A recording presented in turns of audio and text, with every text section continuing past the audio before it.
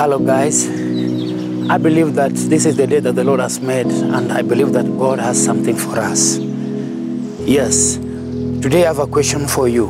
Have you ever been wronged by someone you helped so much? Yes, there are these people that you helped so much and they wronged you and you kept it in your heart. There are these people that you gave love and they destroy it completely.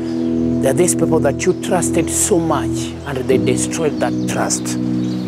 Today, I am here to encourage you that you need to forgive them. Because the reason why your life is like that is because you don't forgive. You keep things in your heart. And the way our hearts has been created is not to keep things, but only to let go. A heart is like a river that let it go. Things come and you let them go. You let them flow. You give them back to God.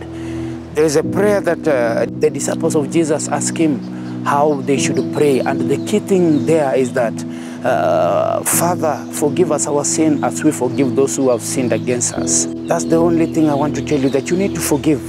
Don't hold them. Let it go.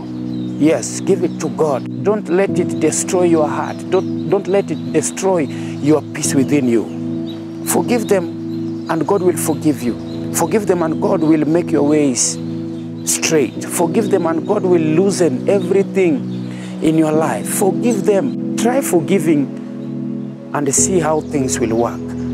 Thank you so much.